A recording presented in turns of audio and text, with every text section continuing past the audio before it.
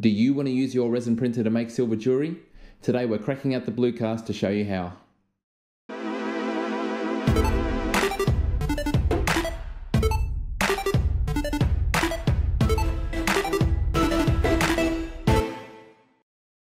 In the last installment of this series, we used our FDM Audi printer and our resin Wanhao D7 to see how well we could print our various ring designs. The time has come, however, to open the Bluecast resin. It's not cheap at $165 Australian for a half litre bottle, but the results online seem astounding and I'm really excited to see if I can emulate them. In this video I'll take you through slicing, printing, cleanup and post-curing so they're ready to send off to a foundry and come back as silver pieces. I still haven't settled on a favourite slicer for doing resin prints, but in this video I'm using B9 Creator. I moved the coral ring up off the bed and used a minimal amount of support posts. The next thing I needed was slicer settings, so I turned to the Bluecast website for more info. I found a guide there that told me to have 5 bottom layers with 1 minute exposure time and then 10 to 14 seconds for my other layers depending on geometry. The settings for Z lift and Z lift speed were pretty close to what I already had, so I thought I'd just retain those from my Monocure 3D profiles. Elsewhere in the document it had even more details, such as the burnout cycle and how long to post-cure for. Interestingly, it recommends half an hour and doing it until it turns from blue to white. I use Nano DLP to run my printer, and here is my Bluecast profile for 50 microns. All of these settings at the top don't really do much because I use dynamic calculation. I'll cover how to do this in a future video, but all you need to know is that I've set my range for most layers between 15 and 11 seconds curing time, with 5 60-second layers for burn-in as recommended. My lift speed ranges between 125 and 35, and my lift amount of millimeters is between 4 and 6. Elsewhere I have pixel dimming switched on and anti-aliasing switched off. For this project I thought it worthwhile to change the FEP for the first time. Give the bottle a good shake and then you pour it in and immediately you will notice the smell. It's much stronger than Monocure 3D. Unfortunately I had some typos in my settings the first 2 times I tried, and that resulted in a pile of mush stuck to the FEP because it didn't stick to the build platform. Fortunately for me, it was 3rd time lucky. After wasting quite a few hours on the failed prints, I was pretty excited when the bed raised up and I saw my coral ring sitting ready to go. After ultrasonic cleaning in IPA, it looked like this. I was super impressed with the way the ring had been formed. I got out the vernier calipers and verified that all the cross sections were 1mm. Where the support post touched the ring, it could do with a little bit finer points, but it was pretty damn good. I was pretty happy with that first effort on the coral ring, so I thought I would continue with the other designs. Here's where disaster struck again. I used the exact same file for the geometric ring with it up on its side, and unfortunately it stopped halfway through. I couldn't find any errors in the slice layers in Nano DLP, but I thought I would spend the time in B9 Creator setting up a base just like I did with the other ring. Here you can see my workflow in detail, and I must say I'm still pretty new to this, so if you've got some great suggestions, please leave them in the comments. I start by rotating the ring to the correct orientation and then lifting it up off the bed. I then go to support, and the first thing I tried was to use automatic support with a pretty low density. This is something I rarely try because quite often I think it ends up being a waste of time. In this example here, it does the type of thing that I really hate. It puts the post on the inside of the part where it's going to be really hard to remove it without leaving a mark. I immediately decided that I should remove them all and place them again manually. Switching the tool to add, I came underneath, and here you can see a really nice feature of B9 Creator.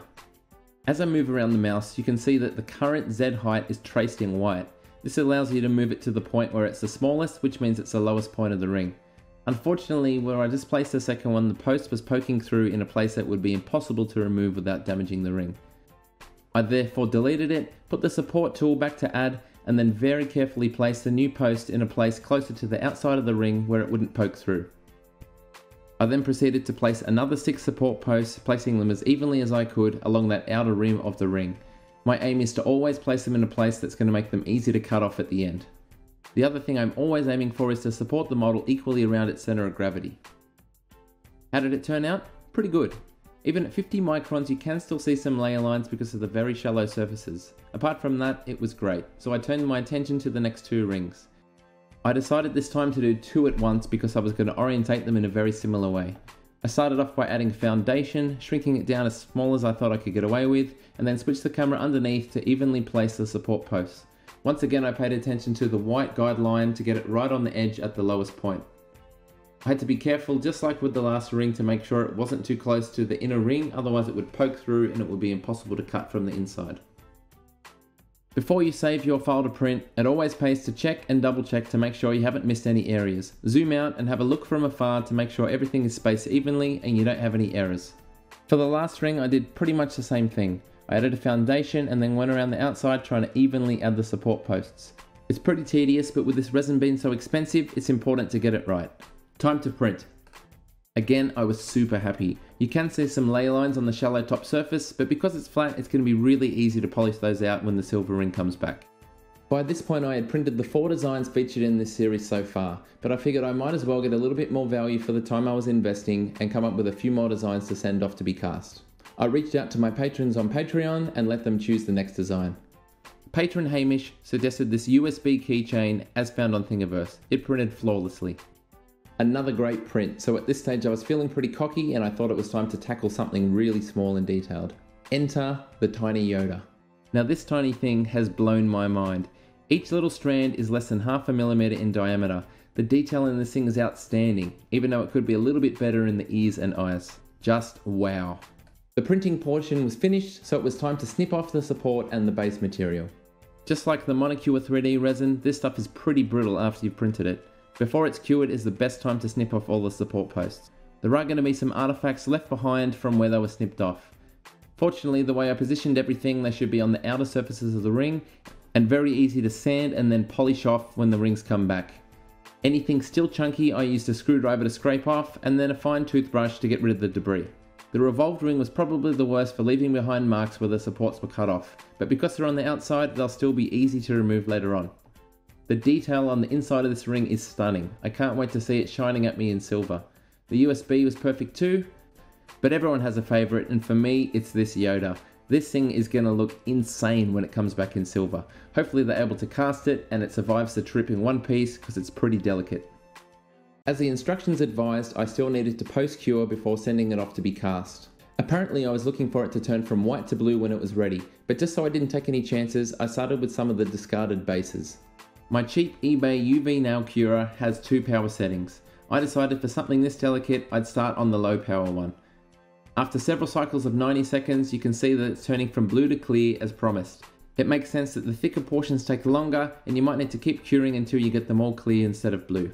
Confident I wasn't going to destroy my hard-earned work, I decided to proceed with the actual models. Some of them took a long time to get evenly clear, but I just pursued with lower power, creeping up until I was finally happy with the result. This photo I took on my phone and labelled, and I emailed it to the caster ahead of time so they knew what was coming. I packed them in paper towel, inside foam, inside a box, surrounded by foam, and then a waterproof bag over the top of that. To say I'm excited is somewhat of an understatement. Palos replied to my email and told me I should have them back within about 2 weeks. In the next installment of this series, we'll be unboxing the rings and seeing just how good they turned out. See you then. G'day, it's Michael again. If you liked the video, then please click like. If you want to see more content like this in future, click subscribe and make sure you click on the bell to receive every notification. If you really want to support the channel and see exclusive content, become a patron. Visit my Patreon page. See you next time.